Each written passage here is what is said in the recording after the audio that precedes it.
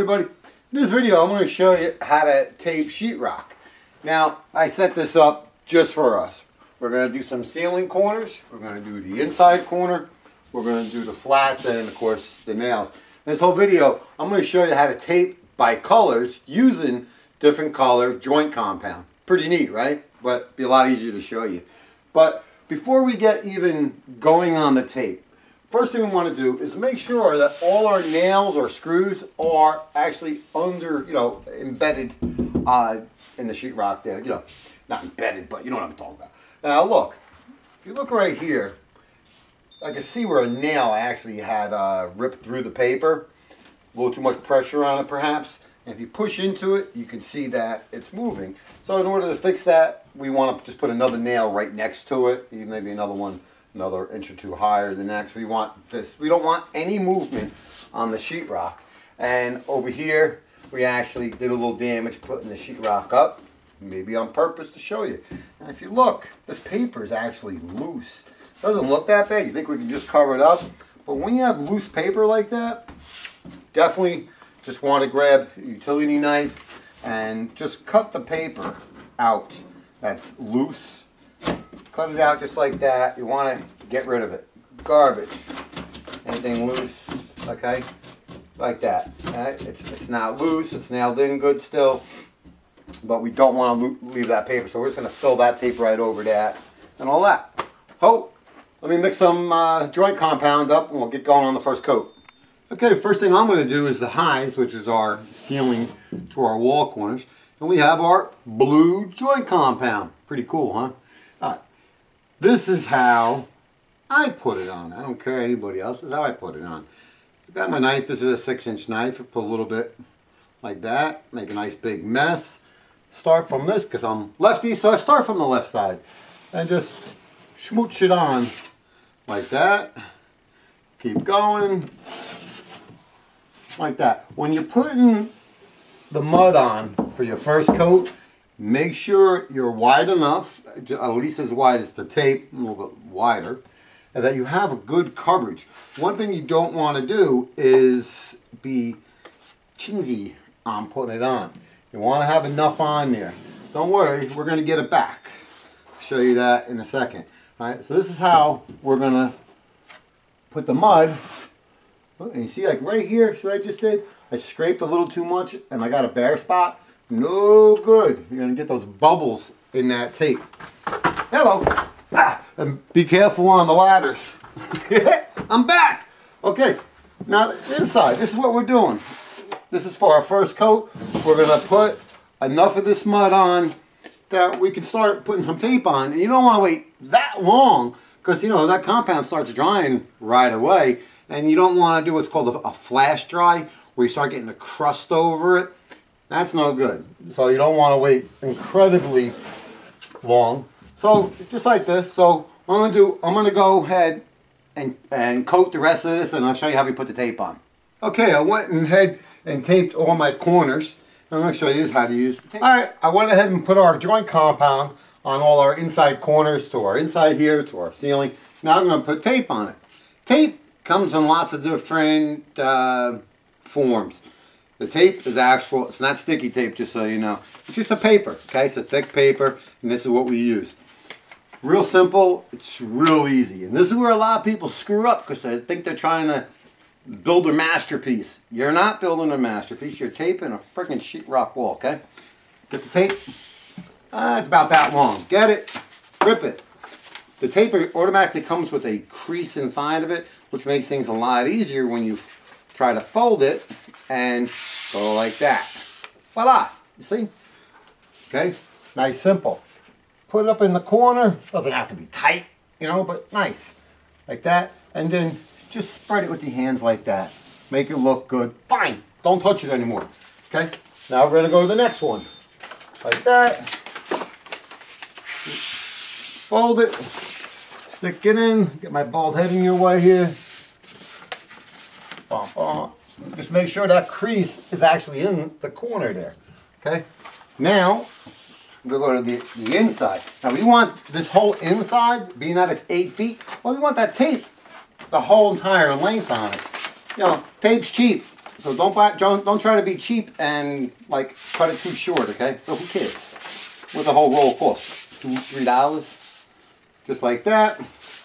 Here we go. Up against it, not over it, because can't go over it because it doesn't have any mud on it. And the same thing. Just stick it in. Get off my ladder here. All the way down. You can see that I made it too long. Okay. Cut it. Throw it away. Don't ever use it again. Okay.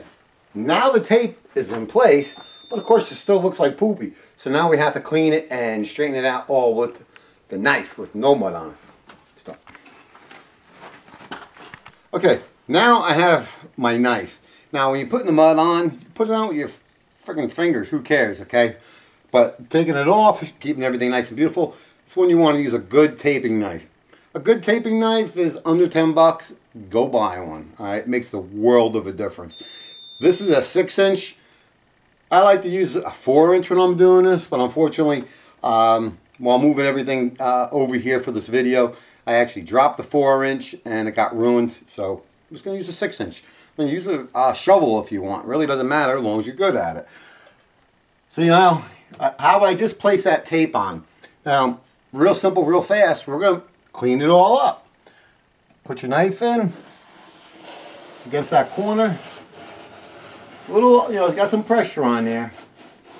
Because now, see, we just took all that extra off. Hit the top.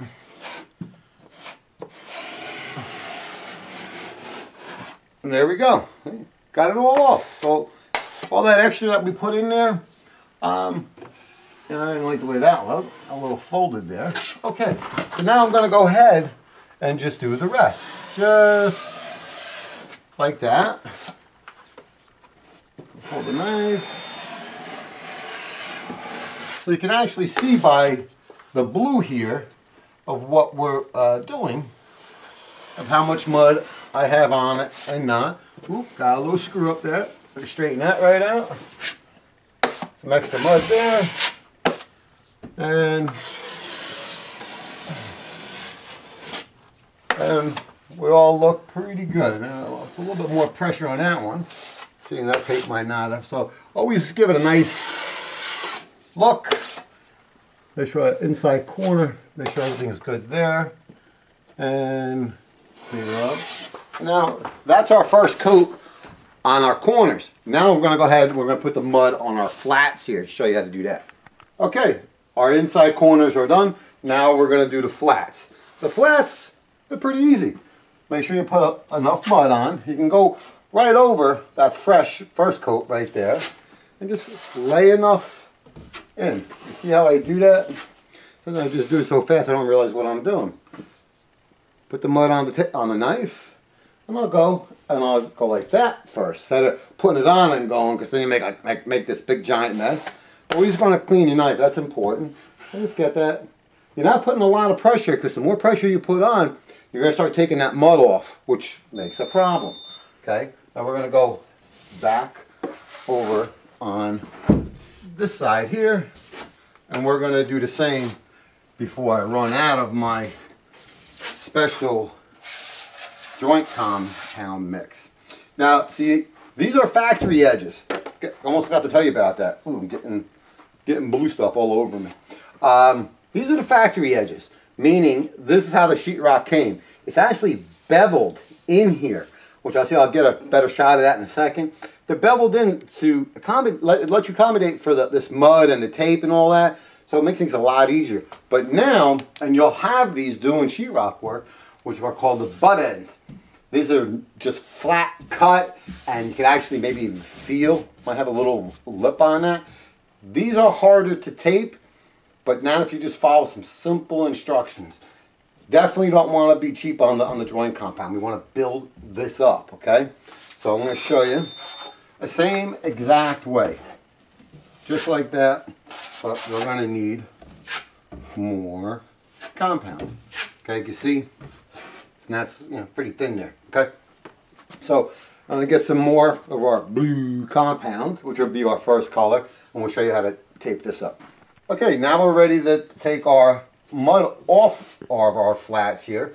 And the same way when we did the inside corners, except we're just going to hit it all at once. Just like that. Nice and flat, and you see, got some extra mud there. Sometimes, like you can see our knife didn't cover it, we put a little too much on. Oh, just take it off. It's not, doing the first coats they're easy, okay? They really are. And I already spent more time on that one than I need to do. So let me just go ahead and do these real fast, and I'll just watch and I'll show you how I'm doing it.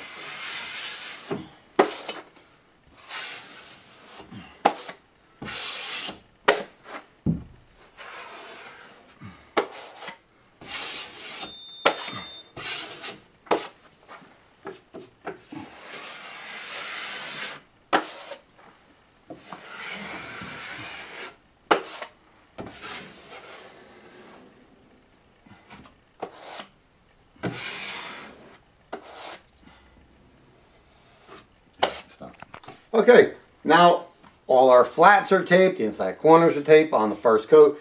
Now, this is normally when we'll go and start doing our nail holes. What are you doing while you're there? Whatever. Okay. One thing I can tell you, when you put the screws in the nails, you're putting so many of them, sometimes you miss a few where they're not all the way in, and you'll notice that right away when you go to tape it, because you have like a little boom, hiccup in it. No good. I use the same. Well, I put these in with nails, so I'm going to use the same hammer. I go over them like this. That's real fast. If I feel or hear the nail or screw, well, I know I'm certainly going to see it when I go to tape it. I just go over it like that. And just good. If you heard it, like I don't really hear that one, but if you had to push it in a little bit, use a hammer. Even if it's a screw, you could bang a screw in a little bit with that. Just give it a nice shot so you're not sticking out anymore. Again, with the mud, you're going to be taping this 2 more times at least, so you're going to put more coats on it. But your first one for your nails or your screws, just real simple, like that, and then scrape back off. Like that, scrape back off. Okay? That's what you're doing on your very first one. And the second one, we're going to fill it in even more. Okay? Anyway, this is how we tape the first coat. Now we're going to let this dry and come back tomorrow and put our second coat on, of course, with a different color.